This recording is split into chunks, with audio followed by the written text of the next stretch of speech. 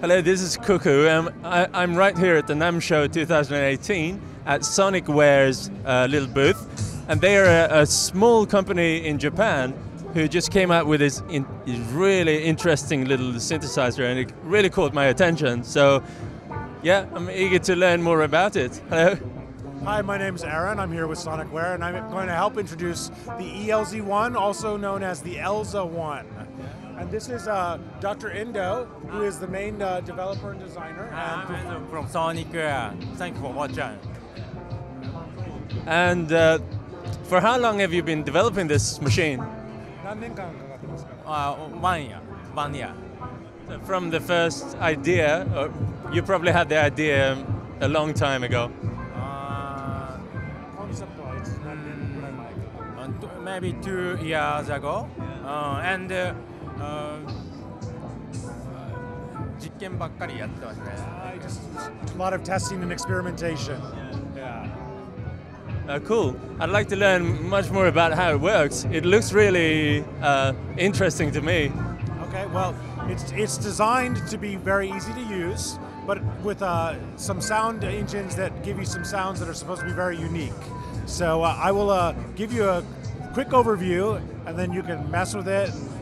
That's the best way to learn how to use it because it's really straightforward. So I'll tell you first of all some of the features of the synth. It is portable. It does have a built-in speaker. It will run on 4 AA batteries. The body is made of aluminum, so it's meant to be kind of sturdy.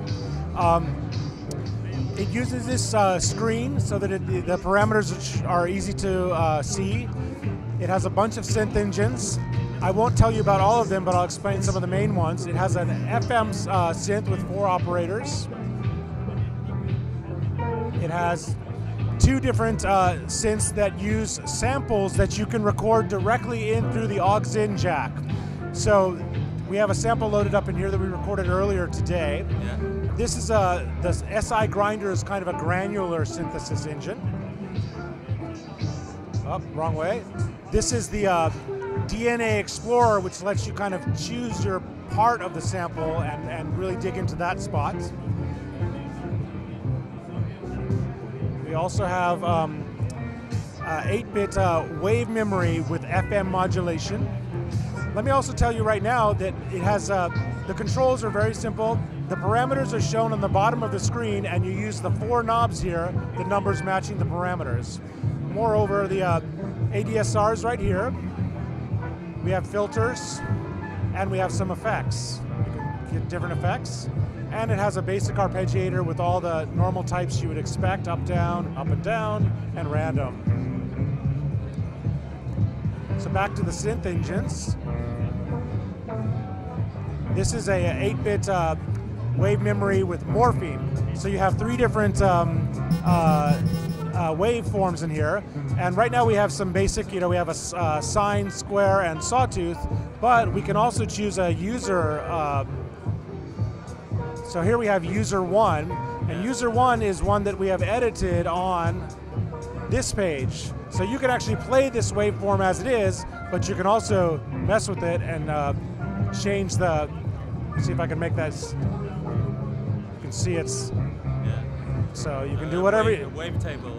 It's kind of a wavetable, yep, but you do your own editing of the waves on here.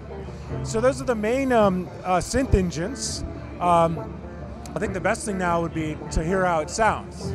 Yeah, and I think no one's better to do that than you. Yeah, I'd like to play around with it. Yeah, so this is my first time trying it, so let's just try different stuff.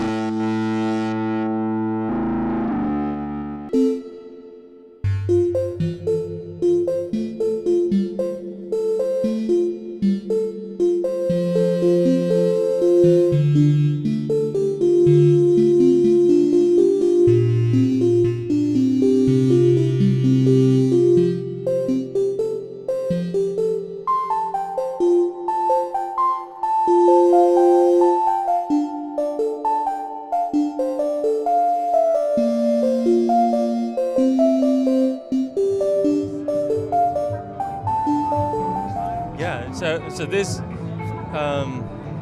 in what phase are you right now with this product? It's near pre-production. Anticipate having final pre-production models in May and have it out in shops in summer. Yeah. Have you got all the manufacturers you need to produce it, or? Yeah. Everything's ready to make it. It's really a matter now of getting distribution and setting all that up and putting in the orders. Yeah. Cool. So, what are your distribution channels right now? It's all very top secret at this point. Yeah. I can tell you that the target price street will be $499 US. Yeah.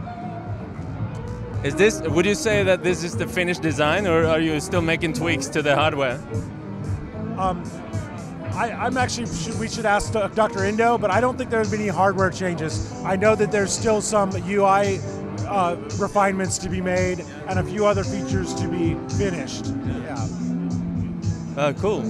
And how big is the company? I mean, right now we're at the NAMM show. It's a big show, and it was really hard to find this lane. And this is like what I'd assume is startups over here.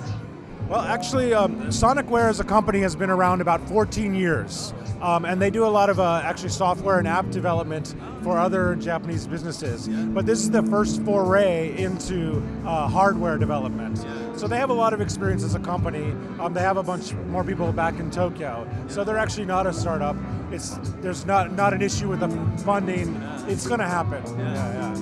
Cool. And the lead developer, he told me that he has a background at Zoom company, which I'm using right here. So this is, it's not like his first stumble into designing and producing stuff. Yeah, I think that's right. Yeah. Would you like to talk to Dr. Indo some more, or yeah? It'd be nice to ask him a few questions about the journey. Was it a difficult step for you to go from being an employee to kind of start to create your own products? じゃあ自分が違う会社で働いてから独立してのは難しかった感じですか？そうですね。最初の1、2年は難しかったですね。The first couple of years were difficult.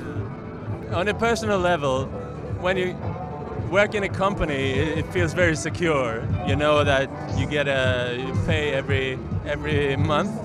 But when you start doing your own thing, do you worry a lot about the future? 社員だったら大体生活とか安定してるけど、独立してすごい心配とかなかったんですか？もちろんありました。しかも楽器作りっていうニッチなものだったんで、それで食べていくのって結構大変なんじゃないかなと思いました。Yeah, so yeah, of course he was worried at first, and especially worried about instrument development. It can be hard to make a living doing that. But I think if this is your first product that you're making yourself, I think you're off for a really good start. This really charmed me, but the sound and the looks and the little compactness of it is something I think a lot of people would like to have, at least with the music that I'm come from, like game and the glitch, inspired music. I think it's a solid interest. Very nice. わかりましたか？大体だからまあこういうすごい初めての楽器としてはすごいいいじゃないですかと。で特にそのローファイとかゲーム関係の音とかができるのが彼にとってはまあ嬉しいというかそういうバックグラウンドがある。ファミコンNES ですね。ファミコンが大好きだったNES が大好きだったのと MSX パソコンを使ってて。昔から8ビットでサウンドプログラミングしてたんで、そういうのが自分の中の原点にあるんで織り込みました。So yeah, he was really into Nintendo game system, and he started programming on MSX and a computer called the MSX, and doing music programming even then as a hobby. Yeah, it's really cool. I can really hear the influences from that world. And I appreciate it because it's stuff that I love. 私も同じことすごい大好きで魅力的です。嬉しいです。とても。Thank you very much. 使ってもらいたい。ぜひ使ってください。Please use this synth. Yeah, I like it. In terms of the sound engine, I could see there's a lot of 8-bit and 4-bit, 2-bit influences there. What kind of bit rate are you operating in, like internally? 内蔵のビット数はいくつですかということ。24ビットベースなんですけれども、8ビットウェブメモリシンセサイザーとかは8ビットに内部的にわざと落としてやってます。けど基本は24ビット。So basically 24, but the 8-bit synth is intentionally 8-bit all the way through. So the different sound effects, like the reverb and the delay and stuff, they're actually in higher bit rate, processed in higher bit rate.